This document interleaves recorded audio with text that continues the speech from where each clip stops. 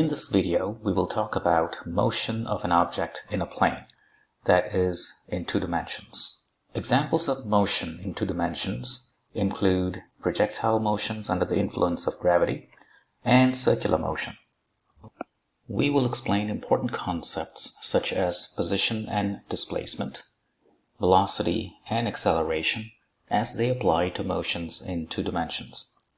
Position of a point, say point P, is defined by a position vector like this. So, a vector that extends from the origin to where the point is.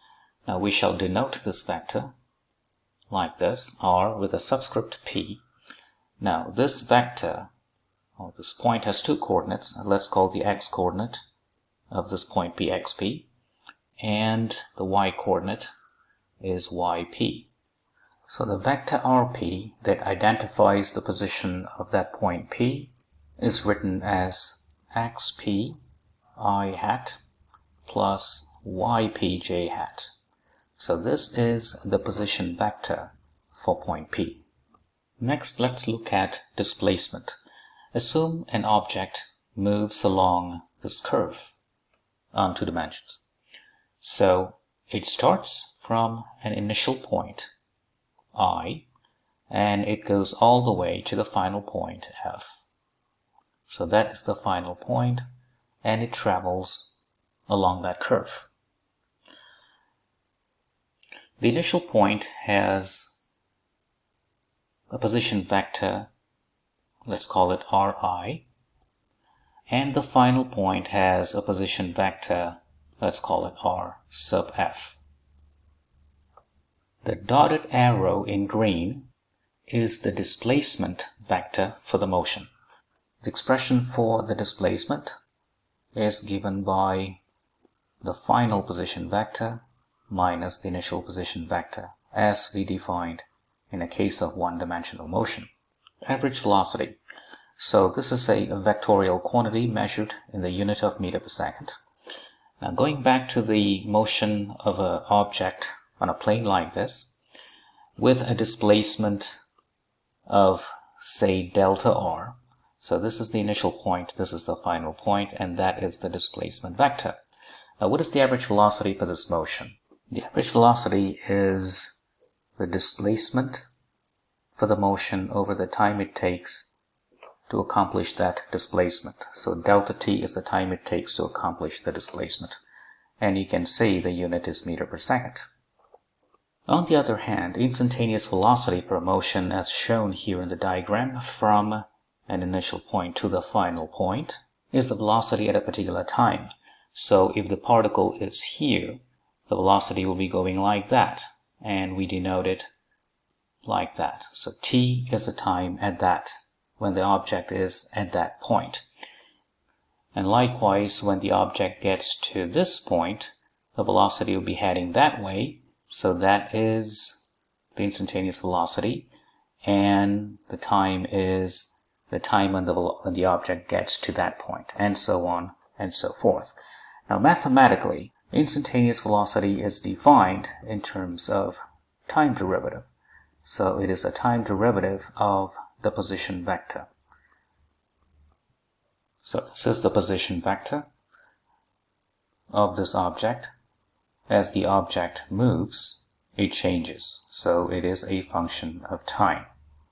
Next, the average acceleration. So it is measured in the unit of meter per second squared, as we have learned from the 1-dimensional motion. Now let's assume an object moves along a curve like that, in that specified trajectory.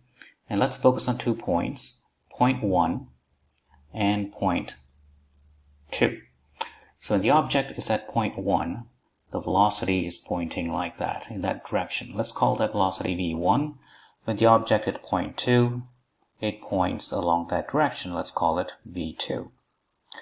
Now, the change in the velocity between these 2 points can be written as the final velocity between these 2 points, which is v2, minus the initial velocity, which is v1, and that difference is the change in the velocity between these 2 points. Now let's say that change occurs in an interval of delta t seconds.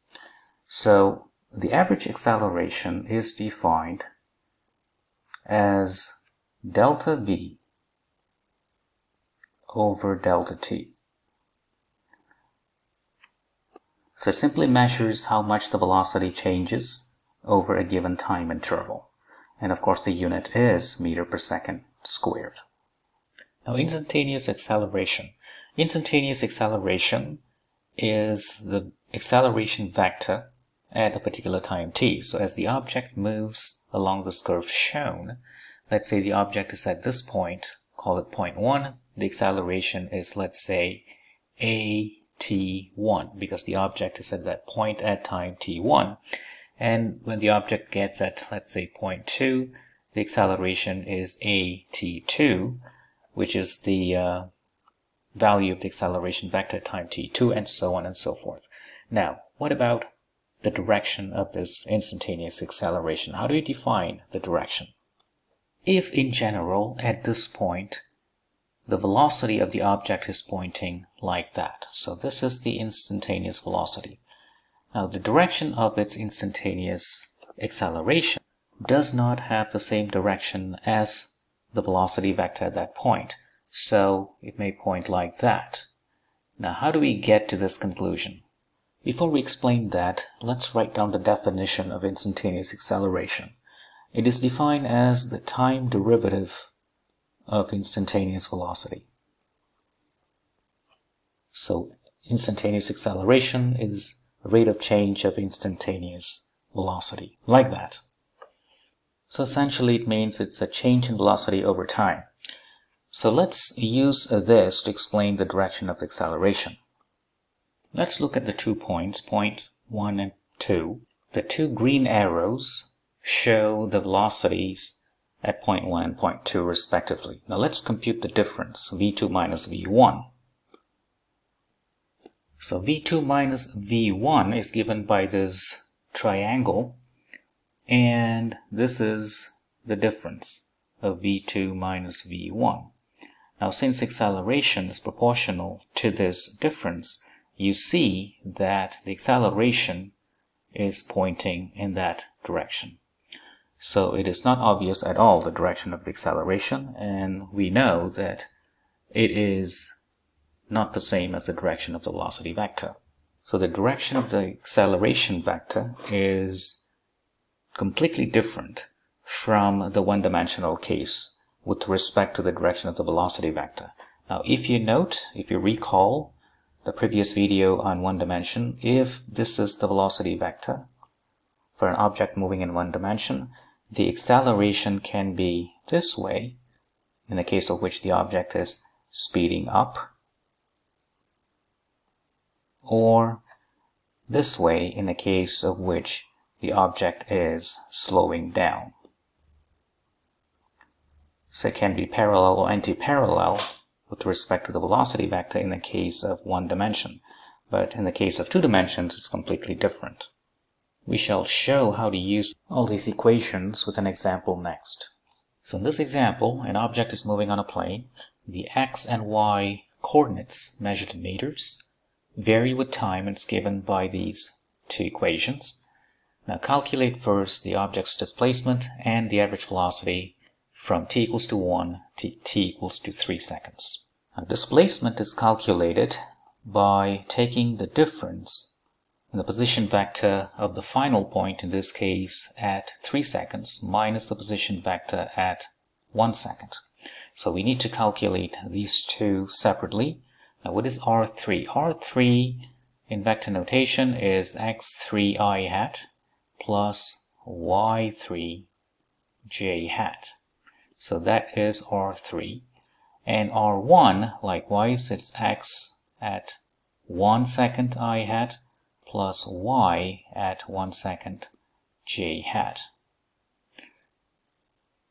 By substituting t equals to 3 in here and in there,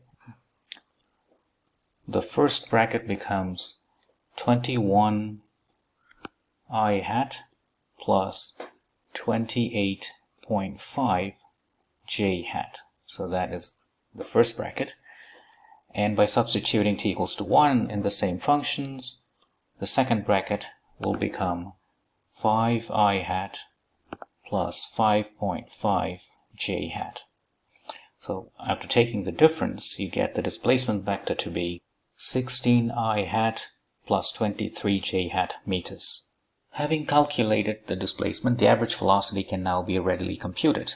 So it is the displacement that we have calculated below, 16i hat plus 23j hat, over the time interval, which is from 1 to 3 seconds, so 3 minus 1, and that's going to give you 8i hat plus 11.5 j hat meter per second. Next, let's calculate the velocity at time t equals to 2 seconds. So that is an instantaneous velocity at t equals to 2.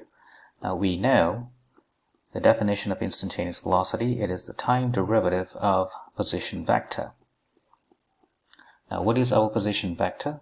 Our position vector is, in terms of I hat j hat notation, it is xt I hat plus yt j hat. So we need to take the derivative of these two functions with respect to time.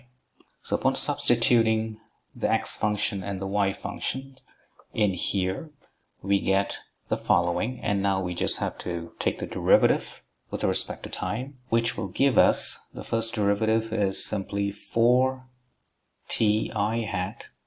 The second derivative will give you 5 plus 1.5 t squared j hat. Since we are interested in the velocity at t equals to 2 seconds, that's going to give us 8i hat plus 5 plus 1.5 times 2 squared j hat, which is 8i hat plus 11 j hat meter per second. So this is the instantaneous velocity at t equals to 2 seconds. Now let's determine the average acceleration from t equals to 1 to t equals to 3 seconds.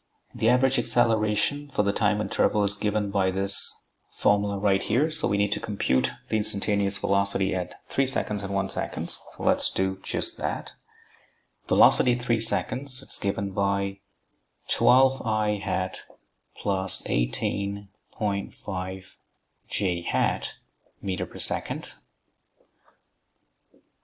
Velocity at 1 second is 4i hat plus 6.5 j hat meter per second. Substituting these two results in here will give us the average acceleration, which is 4i hat plus 6 j hat meter per second squared. Finally, the acceleration at t equals to 2 seconds. Now, we are here interested in calculating the instantaneous acceleration at t equals to 2 seconds. So that means we have to take the derivative of that velocity function with respect to time and substitute t equals to 2 in the result. Now the derivative is 4i hat, because when you take the derivative of 4t, you simply get 4, plus the derivative of 5 is 0, the derivative of 1.5 t squared is 3t, so that is j hat. So evaluating the above result at t equals to 2 seconds will give you 4i hat plus 3 times 2 j hat, which is 4i hat plus 6 j hat meter per second squared. So this is the acceleration at t equals to 2 seconds. I hope you find the content of today's video useful. If so, please like, share, and subscribe to help the channel grow. Thanks for watching.